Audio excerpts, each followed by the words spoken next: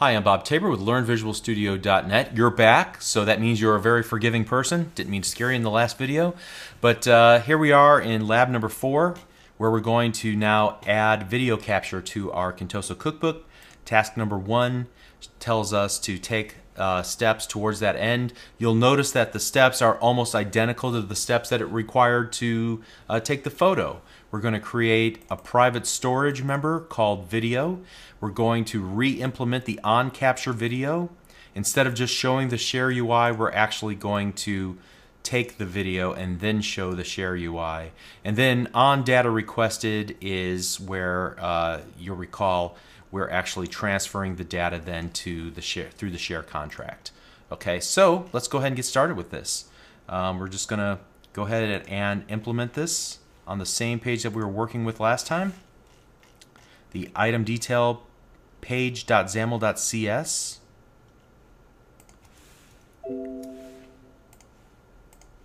And so let's go ahead and paste in our private storage file called video. We're going to re-implement the on-capture video, just like we did with the photo.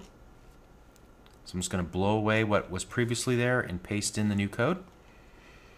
Again, capture file async, same as capture file async here. The only difference is that we're changing video settings format to capture camera capture UI video format .wmv. All right. And then in the on data requested, we're merely adding this else statement, but I'm going to go ahead and just re-implement this entire method since I have it on my clipboard now. And so let's go ahead and just select the entire on data requested and then paste the new one in. So here's our new else statement. All right. And now let's take a look at our instructions here. Go to the capabilities section and make sure that to select the microphone box. This is necessary because when you capture video, the camera capture UI uses the microphone along with the camera. All right, so this is the tricky part for me now. Not only do I lose my camera, but I'm going to lose the audio as well. But hopefully this will work, and when it does, you'll see me just running the application, and then I'll take a video, and then we'll reset and shut and close out the video. Okay, so here we go.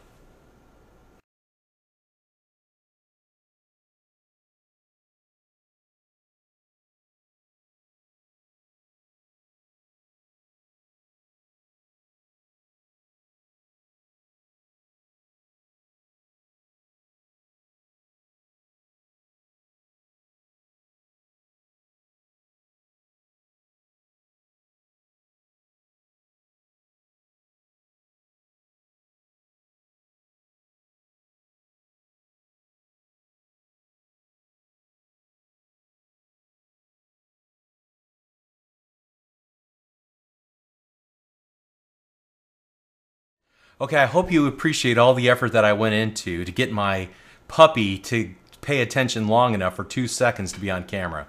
At any rate, this is exciting though, right? We've integrated some really nice features into our app. Now it's time to learn a little bit more about the lifetime of our apps. What happens when a user exits out of our app and wants to jump back in later? How should our app respond? How should we restore the previous session? So we're going to learn more about that in the next lesson.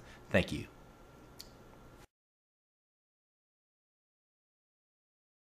Mm-hmm.